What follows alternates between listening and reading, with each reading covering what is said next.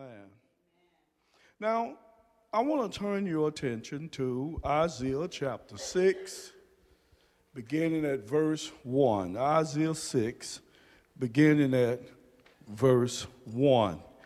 And I'm going to read down to verse 8. Amen. In the year that King Uzziah died, I saw also the Lord sitting up on a throne, high and lifted up, and his train filled the temple. And above it stood the seraphim. Each one had 6 wings. With twine they covered their faces, with twine they covered their feet, and with twine he did fly. And one cried unto the other and said, Holy, holy, holy is the Lord of hosts, who the whole earth is full of his glory. And the post of the door moved at the voice of him that cried, and the house was filled with smoke. Then said I, Woe is me, for I am undone, because I am a man of unclean lips, and I dwell in the midst of a people of unclean lips. For my eyes have seen the King, the Lord of hosts. Then flew one of the seraphims unto me, having a live coal in his hand, which he had taken with the tongs from off the altar. And he laid it upon my mouth and said, Lo, this had touched thy lips, and thine iniquity is taken away, and thy sin purged. Also I heard the voice of the Lord saying, Whom shall I send, and who will go for us? Notice us. Then said I, Here am I, send me. Amen. And I simply just want to lift from this thought. I'll go. I will go. I remember some 37 years ago, I vowed to the Lord these very words. And after I had accepted Christ and learned of Jesus, when he gave the exhortation in Matthew, he said, Pray ye that the Lord of the harvest will send laborers into the vineyard, for the harvest is right and the laborers are few. I began to pray that prayer. And I said, Lord, I'll do whatever you want me to do. I'll go where you want me to go, and I'll say what you want me to say, and I'll be what you want me to be. Use me, Lord, as an instrument in your service. And 37 years later, I still pray that prayer, for the harvest is still truly ripe. And as Billy Graham said, the destinies of men are being decided every day. God will not hold us responsible for the past generation, and he won't hold us totally responsible for the next generation, but he say we do have our generation that he will hold us responsible for. And so I prayed that prayer, and at that time I had no deep, intimate understanding of who God was. And I didn't know how to count the cost. But now I still pray that prayer, and now I have drinking deep into the intimate experiences of God, and I do know what the cost of it is. And I do know that God's comprehensive and eternal plans and purposes will be carried out, whether or not we are willing to say, I'll go, or whether we are unwilling. So in our text this morning, beloved, the prophet Isaiah needed to drink deep into who God is to be able to say, I'll go. Here am I, send me. It wasn't that he wasn't a prophet already, but he needed to experience a deeper connection so that he would not be hesitant, and he would be confident when he confront all of those in whom God was giving the message to. Every one of the prophets, some 7 contemporaries of Isaiah, some before him, all had the same problem. People were not listening to what God was saying. People were not taking God at his word. They just was not believing what the prophets were saying. And so until Isaiah drank deep into an intimate experience with God, he moved very hesitantly. And I think that says the same thing to us today. We move cautiously and hesitantly because we have not yet reached that deep connection of who God really is. Isaiah had a tough crowd. Back when I used to watch the Apollo, I don't know what they call it, I just know at the Apollo Theater, where up and young artists try to get their start.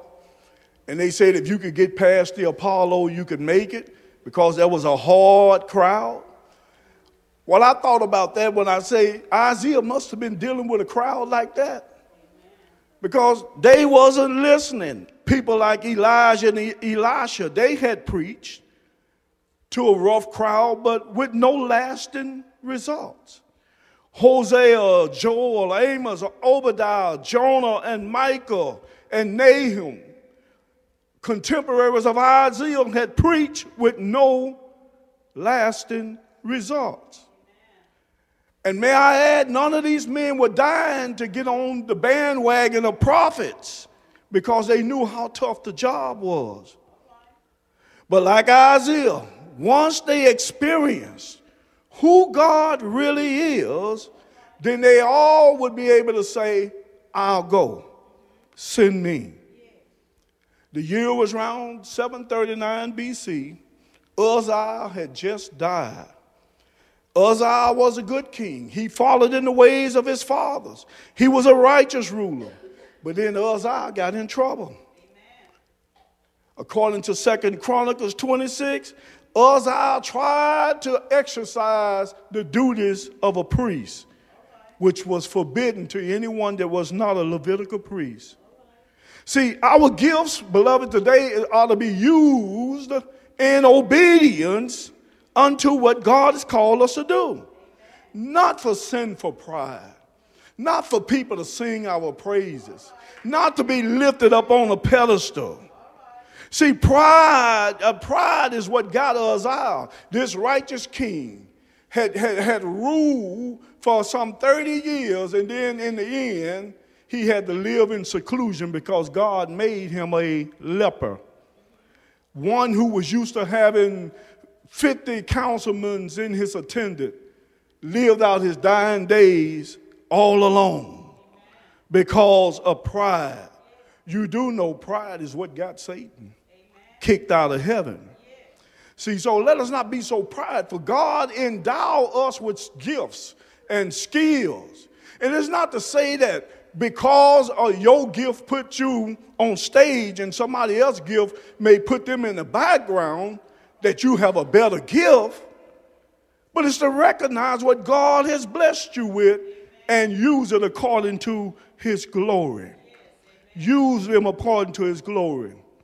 And so once Isaiah experienced who God really is, he could say, I'll go, send me.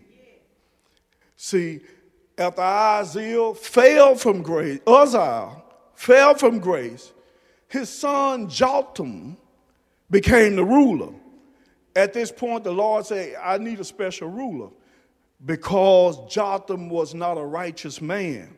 He was not a man that was going to follow in his daddy's footsteps. And the nation was already in trouble from idol worship. And so God called Isaiah, not for the first time. He was already called and saved, but he needed to give him a fresh connection with his commission of what he wanted him to do.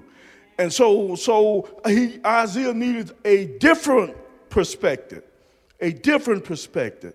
See, before he looked at God from earthly point of view, but now the Lord was going to give him a heavenly point of view, a more broader perspective, a more fuller perspective, and a deeper perspective.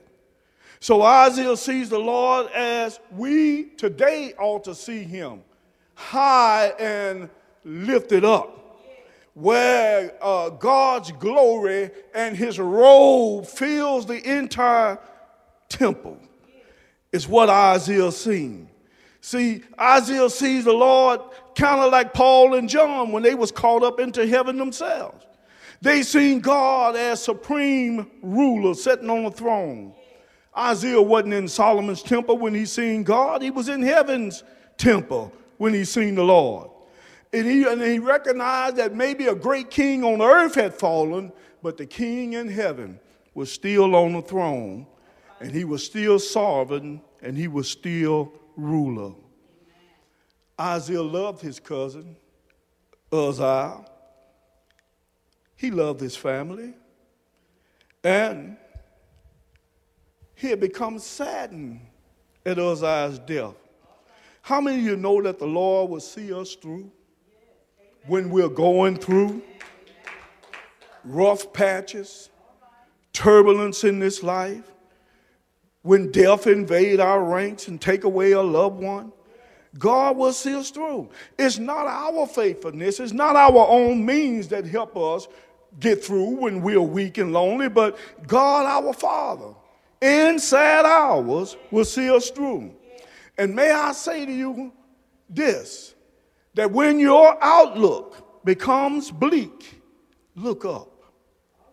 When dark days and cloudy nights invade your ranks, look up. When it seems like you're taking 2 steps forward and 3 steps backwards, you need to stop and look up. When worry and frustrations comes into your life to what seems like an endless visit, you need to stop and look up. And when you have sunk so low in the abyss until seed weeds are wrapped all around your head, I tell you, it's time to look up. And you can say like Job, though he slay me, yet will I trust in him. For Job said, all of my divinely appointed days, I'm going to wait until my change comes. And I heard David say in Psalms 37, I would have fainted unless I believed to see the goodness of God. He kept me from falling, sustained my life, and kept me through life's storms. Look at your neighbor and tap him and say, look up when sad times come. Isaiah say, when I looked up, I saw the Lord high and lifted up. I couldn't see him personally because the temple was full of smoke. But he made me know that it was he who was sitting on the throne. And I saw his majestic robe, how it filled the whole temple. Can I tell you this morning, just a glimpse of God is all you need. After all, we couldn't endure more than a glimpse of God. Moses begged to see the glory of God, only to shelter himself in the cleft of the rock and hide behind the hand of God. Peter, James, and John, the Lord put them to sleep on the Mount of Transfiguration because they were not able to look upon the magnificent glory of God. John on the Isle of Patmos, when Christ appeared unto him, John said, I fell down like a dead man in the presence and the glory of Christ. You see, beloved, visions of God are revealed in measured degrees. It is according to your obedient walk. Do God reveal himself unto you? To God let you experience the holiness that Isaiah is experiencing. Because obedience is still better than sacrifices. Prophet said, I saw seraphim, angelic beings that appear like fire. And as they appear like fire, they was on fire for God. They were burning with zeal for the Lord. They were burning with love for God and standing ready and willing to do whatever God would require of them. They represented his holiness, his sanctification, his purity. And he described them as having 6 wings, 6 pair of wings. With 2 wings, they covered their face, because even the angels could not stand in the presence and the glory of God. With 2 wings, they covered their feet in humility. And with 2 wings, they did fly. And as they passed before the throne of God, they cried one to the other, holy, holy, holy is the Lord God upon his throne. And they said his glory, the earth was full of his glory. Now, that's intriguing that the earth is full of his glory. It kind of lets you know what David said in Psalm 19, the heavens declare the glory of God, and the earth show his artistic created furnishing of the earth, through the trees, through the oceans, through the mountains, through the animals, through the people. All that shows the glory of our Father. And that's what these seraphim said, that the whole earth was full of the glory of God. And I want you to know that Isaiah didn't say they sounded good, but he said they sounded the same. They were together on one accord, in harmony, worshiping as one. I think that ought to let us know something. If these holy ones that have never known sin bow their heads in the presence of the Almighty and recognize that oneness and unity is what God desires, to be able to worship him the way he's supposed to be worshiped, then I think that we ought to walk in unity and in harmony. They sang of the Trinity, contributed holiness to the Father, holiness to the Son, and holiness to the Holy Spirit. They sang of his perfection, for 3 is the number of perfection. They sang cease not the same day unto day, not night and day, because there ain't no night in heaven. But they cease to sing day unto day, giving praise unto God for his holiness and inexhaustible holiness, which he say gives us reason, church, that we ought to be praising God down here.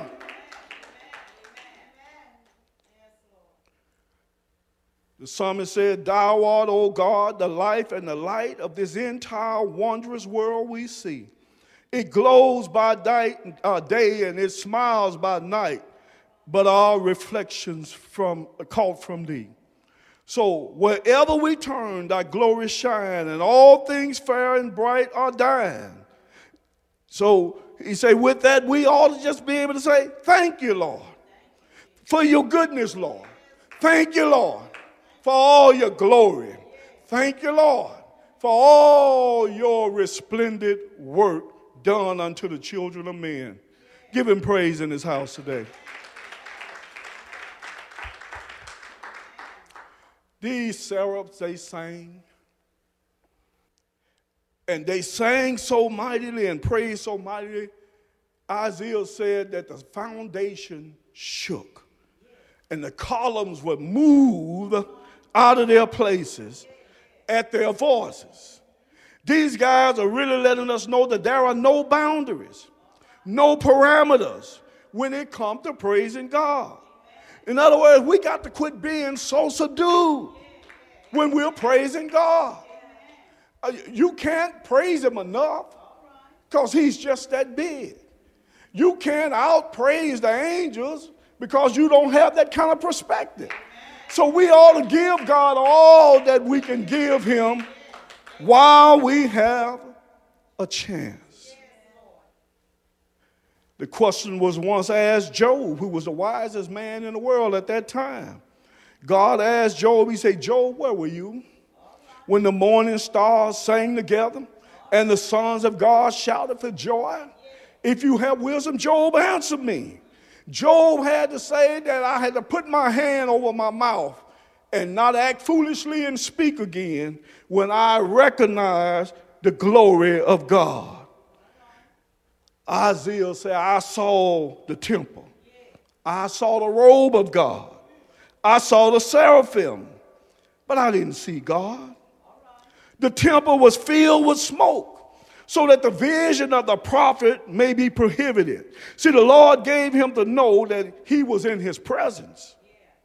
But he concealed how much the prophet would actually see. The Lord concealed him just as he conceals us from vain curiosity of making images of him.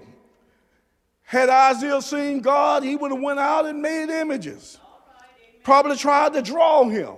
So the Bible said the temple was filled with smoke. So Isaiah could only see a silhouette. He knew God was there, but he couldn't see like he seen the seraphims and the robe of God.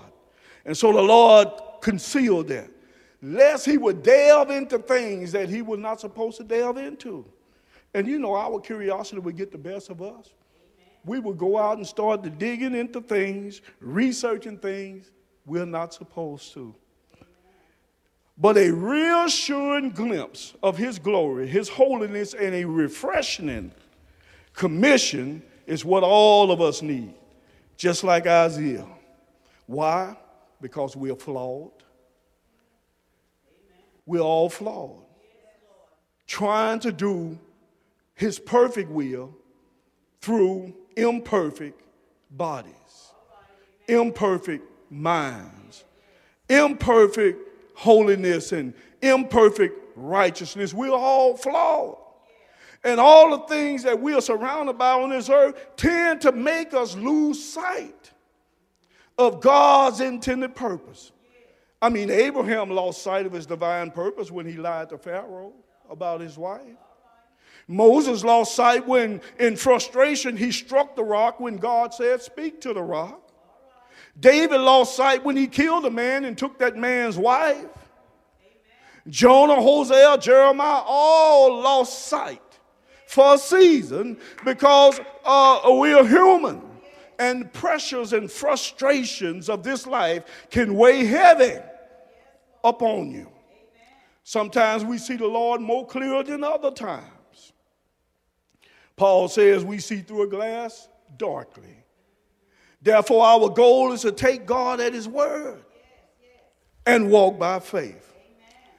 There are times when the Lord lifts us up so high to a place of euphoria and ecstasy. But like Moses in the cleft of the rock, or Ezekiel at Kiba's river, or Paul down in Arabia, or John on the Isle of Patmos, Isaiah here in Jerusalem, God will give the vision of glory, so much so that it will be a life-changing influence in our life. Whatever he called us to do, he will empower us and enable us to do that. But that's what he wants us to do. He don't want us to do what he didn't call us to do. See, visions of glory will hold you and encourage you when you're going through. And if you didn't have that, when trouble comes, you'll quit. Isaiah, the prophet Isaiah, outlook on earth may have been bleak, but because his beloved Uzziah had died, the nation was overrun with ruin and sin, and he had no courage to speak because he was, get this, he was a part of everything that was going on. He was a part of it.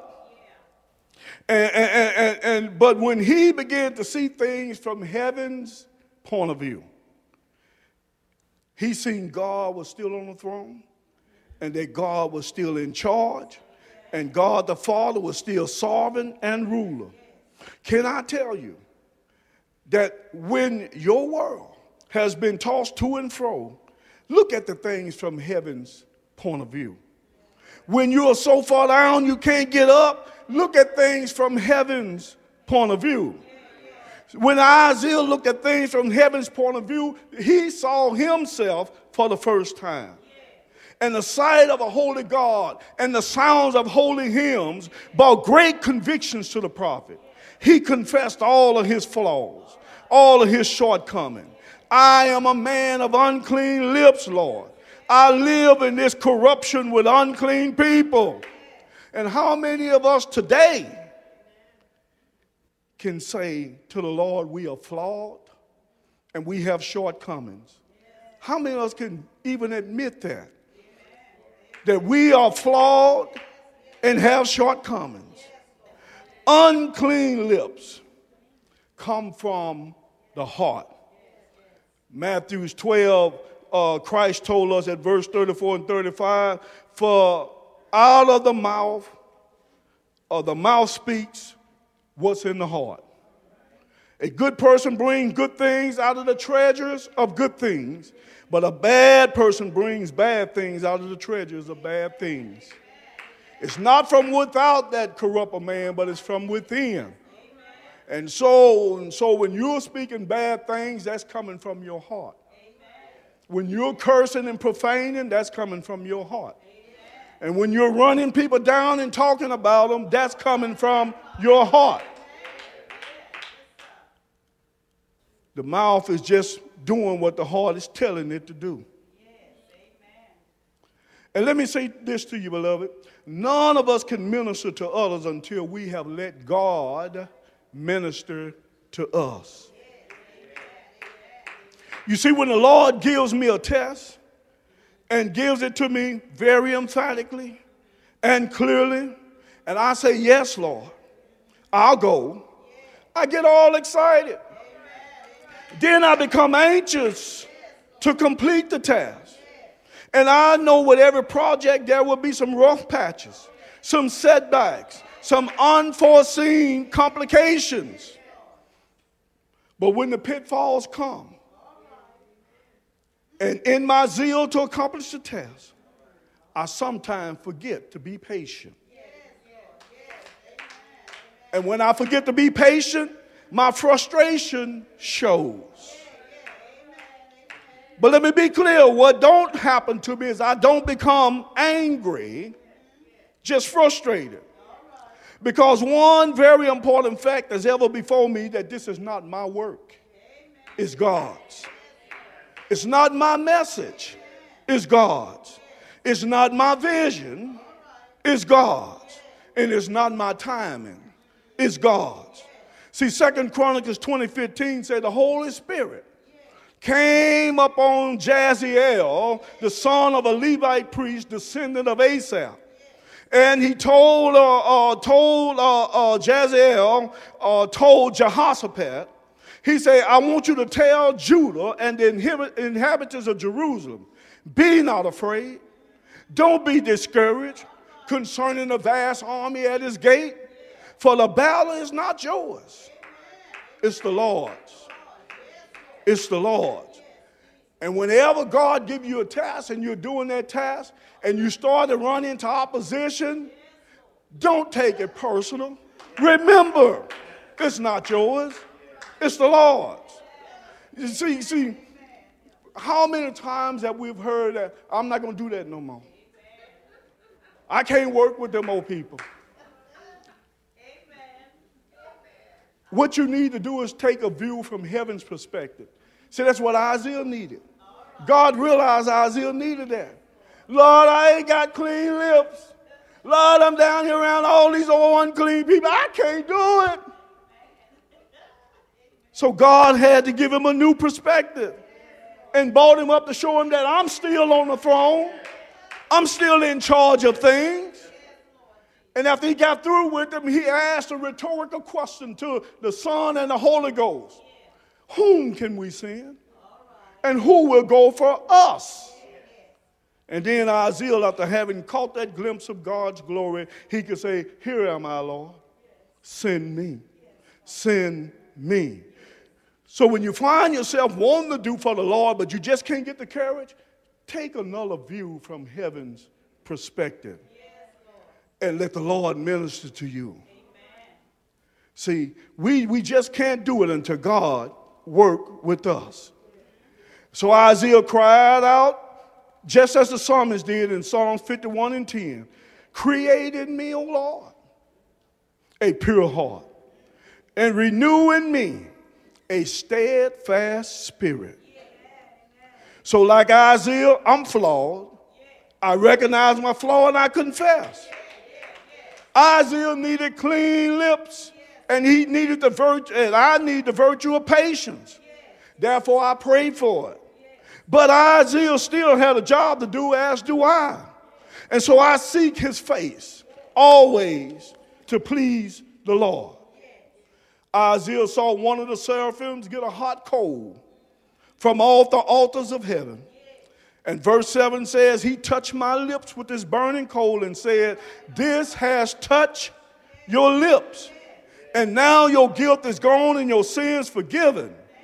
Isaiah's conviction led to confession.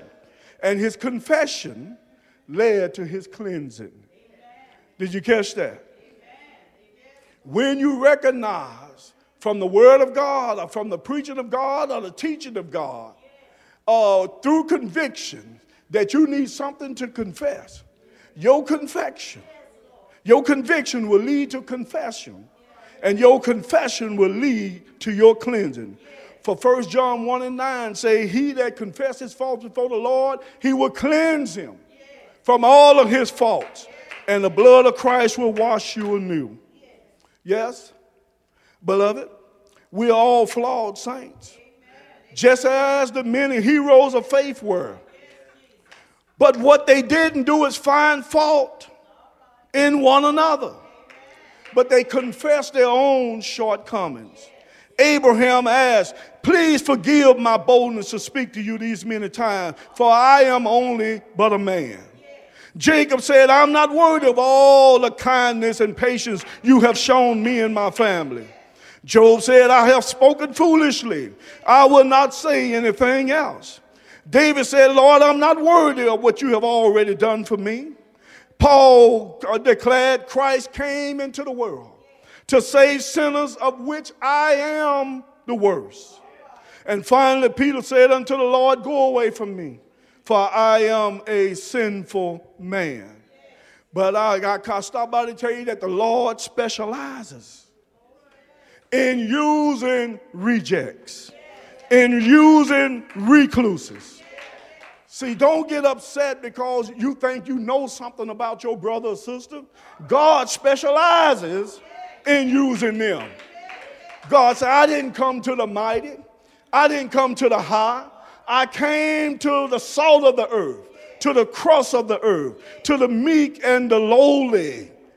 And God said it is through my power that enables them to do what they're able to do. They can't do it without me. I can't do what I do without God. I don't know about you. I need the Lord. And as long as you and I are on this side of glory, we're going to have some sins to confess. And we have a job to do. And no matter what, the Lord's purposes will be done. You may not like the message, but the Lord's purpose will be done.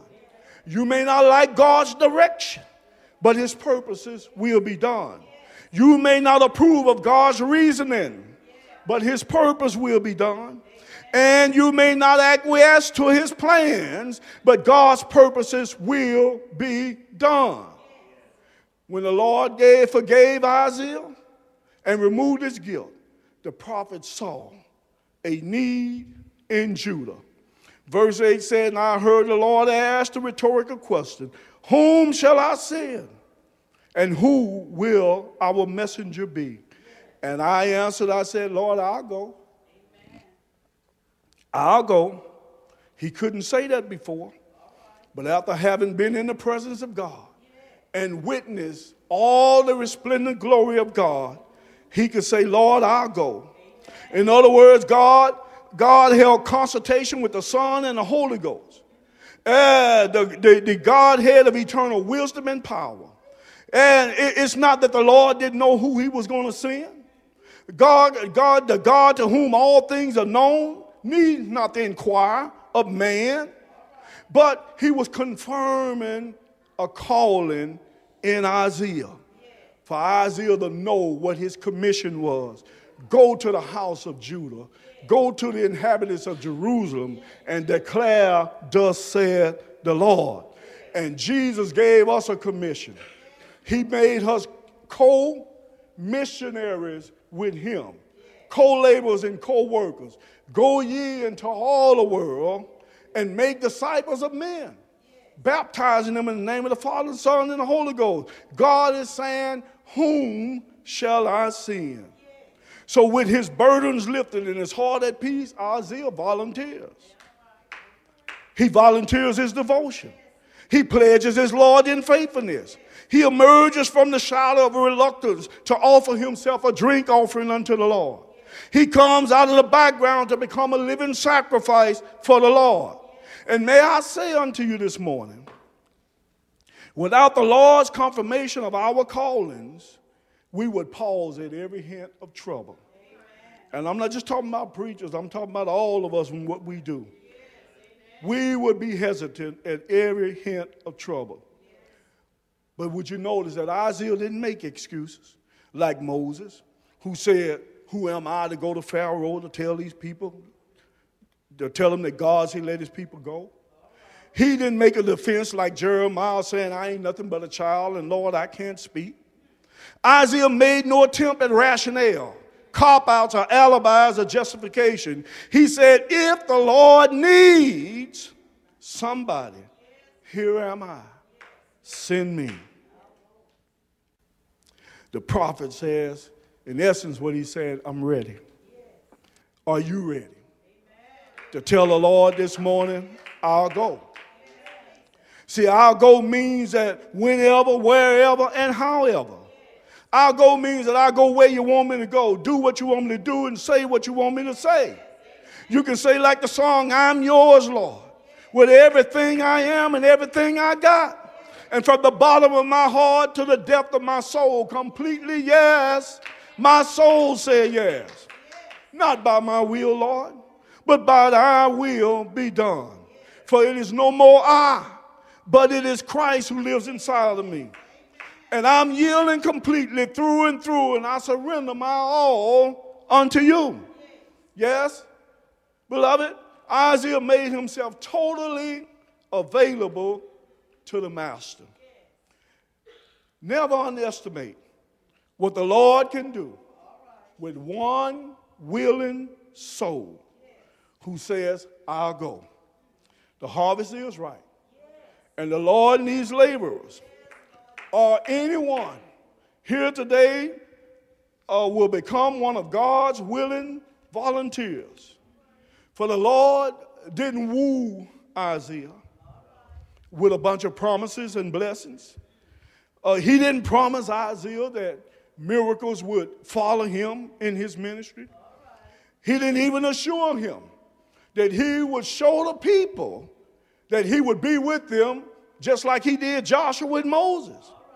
But what he did say, Isaiah, your preaching to the blind going to make them blinder. Your preaching to the deaf would make their hearing more duller.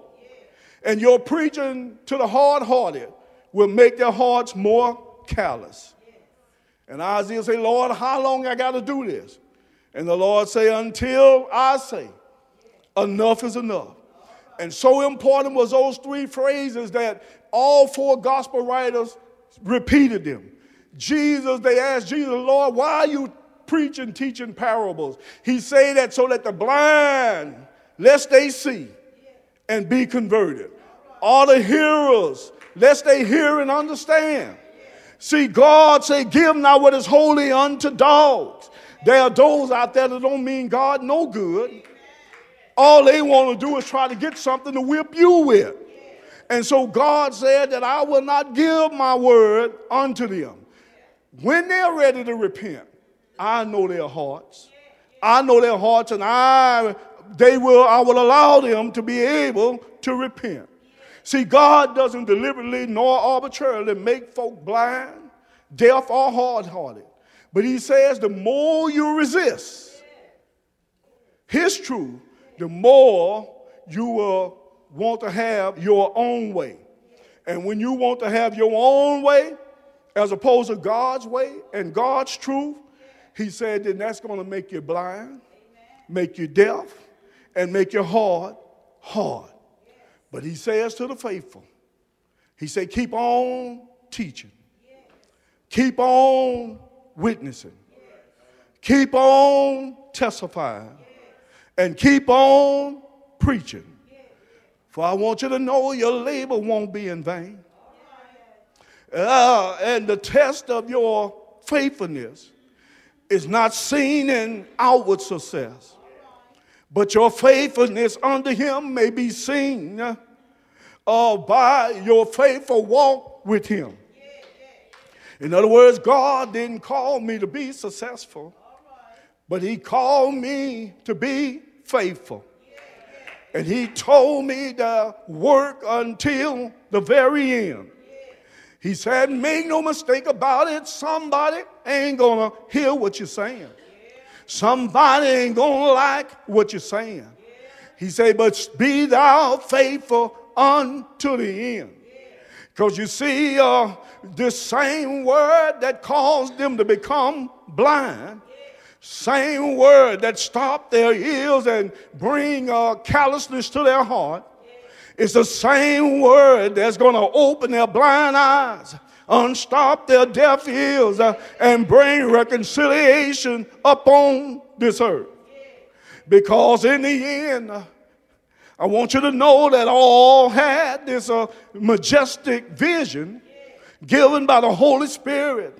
They could turn around and tell the Lord, Lord, if you need somebody, you can send me and I'll go. Moses may have been slow to speak, but in the end he said, I'll go. Jeremiah may complain of being too young, but in the end he said, I'll go. And Peter always acted before he thought, but in the end he said, I'll go. Paul was like a mob hitman, but in the end he said, I'll go. And I don't know what God is asking you to do, but one thing is for sure, he's asking, whom shall I send? What do you mean, preacher? Whom shall I send that can teach Sunday school? Whom shall I send that can teach vacation Bible school? Who can I send encouraging couples who are having marital problems? Who can I send to the single mother who's going through? Who can I send today to hold a hand of a dying soul? Who can I send to a friend who is lonely, to those that are disenfranchised? Who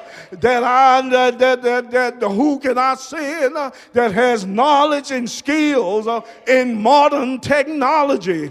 Because no matter how rough it gets, no matter how difficult it is, in the end, they all said, I'll go. See, Jesus is the same yesterday, the same today, and they'll be the same tomorrow. And God told me that if I go, he'll go with me.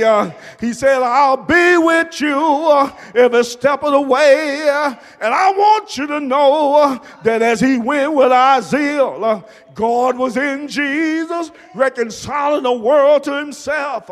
And my God and your Lord, he died 6 hours one Friday, on an old rugged cross. He took that cross, went down the Via Dolorosa, up Golgotha's hill, and they crucified him. Yes, they did. And my God and your Lord, he hang down from the ninth hour, from the third hour to the ninth hour. And my God, in the ninth hour, he looked up in heaven and he said, it is finished. Tetelestai, I've completed everything you told me to do. I've finished all the work you told me to do. No matter how rough it got, no matter how they hated me, I finished the work, Jesus, that you told me to do.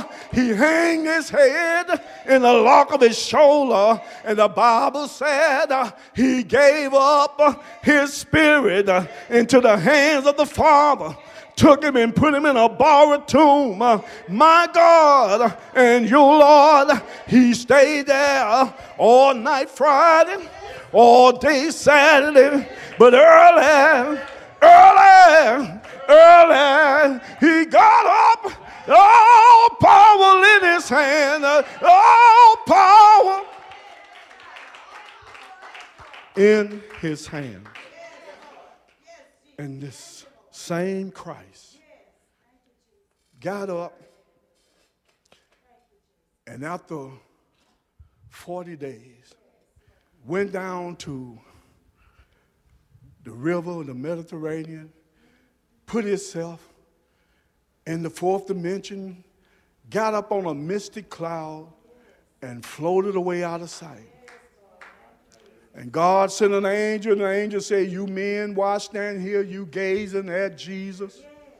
This same Jesus that you see going away is coming back. But go ye and wait for the promise of the Father, and tarry there until the Holy Ghost come. And when the Holy Ghost come, then the church will be born, and you'll be able to do all that God told you to do. But you got to have that experience. You got to have that deeper experience. You got to have that burning desire and that holy fire that makes you want to do right, talk right, be right, stay right. And then your heart hurts and your soul aches to see any of the loss of mankind perishing and going to hell. Isaiah kept silent as long as he could, but in the end, he could not hold on no longer. And when God asked the question, for which he didn't have to ask, Isaiah quickly said, well, here am I. I'll go. I'll go. Will you say to the Lord today, Lord, I'll go?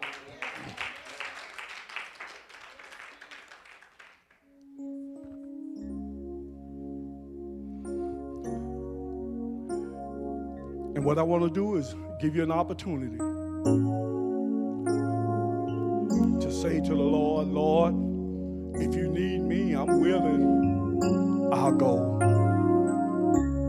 Is there one this morning? One of the willing of God's laborers who are freely volunteering their services and say, Lord, if you need me, I'll do it. I'll go. Is there one?